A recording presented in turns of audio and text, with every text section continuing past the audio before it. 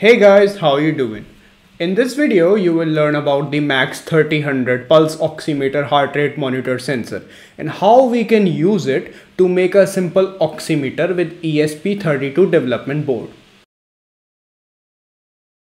Following are the things that I've used in this build: the MAX30100 sensor module, ESP32 Vroom D32 Pro, breadboard, jumper wires, and an Arduino Nano, which was optional.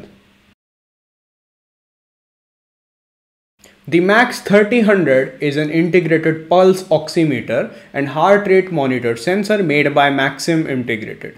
It combines a photodetector, optimized optic, and low noise analog signal processing to detect pulse oximetry and heart rate signals when we rest our fingertips on the sensor. It operates from 1.8 volt and 3.3 volt power source. To use this sensor properly, its module comes with an onboard voltage regulator that regulates 5 volt into 3.3 volt for optimal working. It even have an on-chip temperature sensor. The temperature sensor is for calibrating the temperature dependency of the SPO-O2 subsystem.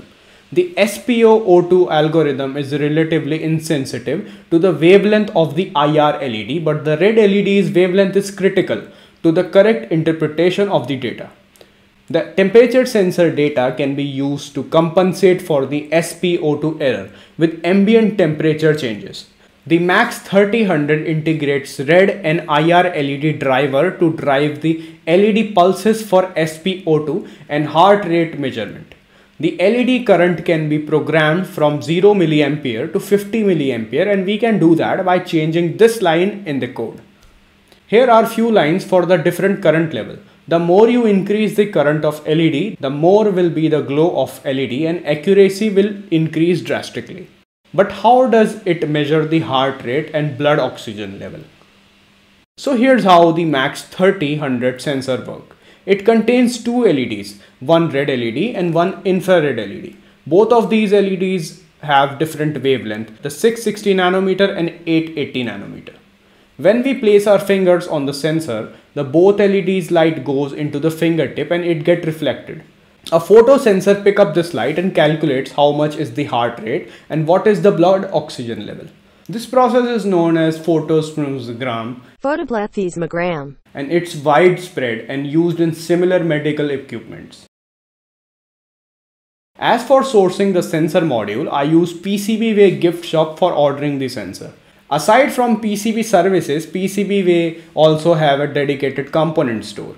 PCB Gift Shop is an online marketplace from where we can source all the major electronic stuff like Arduino board, Raspberry Pi boards, module, sensor, etc. The PCBWay have this system that let us purchase anything from their gift shop through beans.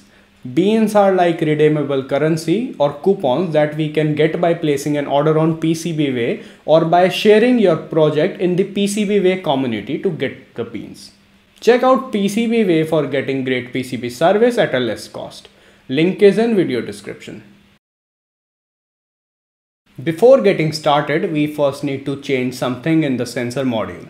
Let me explain what and why.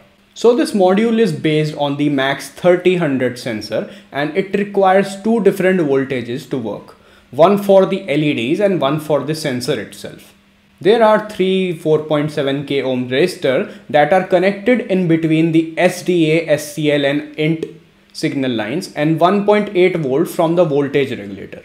If we connect this module with an Arduino or ESP32 board that takes higher logic level like 3.3 volt and 5 volt, 1.8 logic level won't show up in the I2C bus and this module will be practically unusable. Here's the solution. We can cut down the track between SOT23 voltage regulator and the first resistor. Then we can add a connection between the first resistor pad and the other voltage regulator VCC, which was 3.3 volt.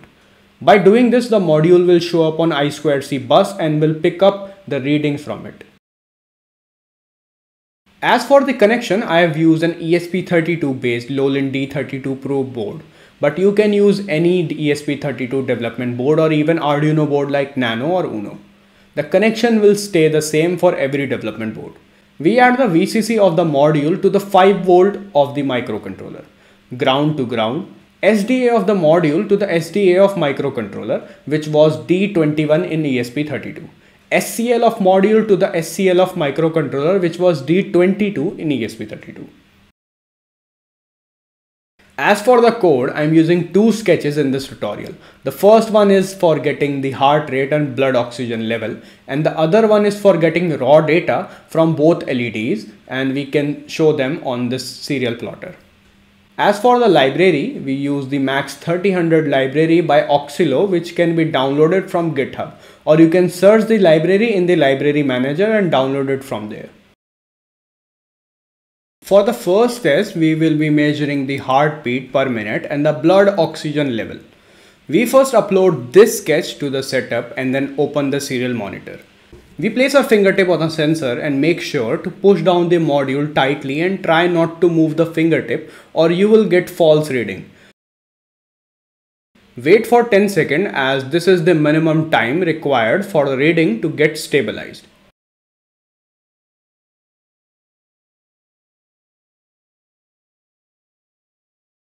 Next, we use this sketch to get readings from the module and plot a graph in the serial plotter. We again push down the sensor with our fingertip and let the sensor settle down for 10 seconds. Here's the graph and the value of both LEDs are shown in different colors.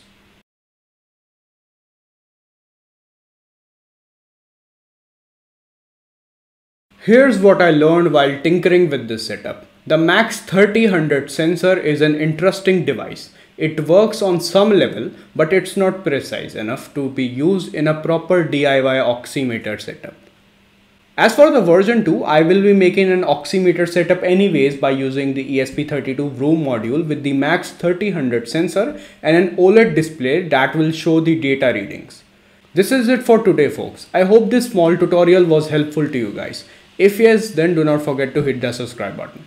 Thanks PCBWay for supporting this project. Check out their page for getting all sort of PCB related services for economic cost.